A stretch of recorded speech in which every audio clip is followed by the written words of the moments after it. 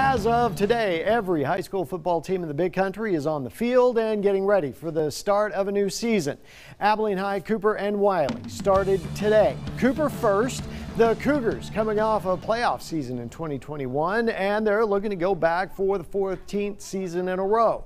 Cougars returned 20 lettermen. Head coach Aaron Rohn says his team is leaning on the seniors to help his team get where they need to be. Our senior group, just as a whole, been real pleased with them. You know, we've got some experience on both sides of the football, in some returners with some varsity experience. But I'd say so far, right now, I'm pleased with just the leadership of that group as a whole. That we've got to work to win the things that take no talent. You know, we can be a great teammate, give great effort, have great attitude. Those are things that we, that we're really looking to, to push. Cooper is in Class 5A Division II for the first time in school history. They open the new season at home against Keller on Thursday, August 25th.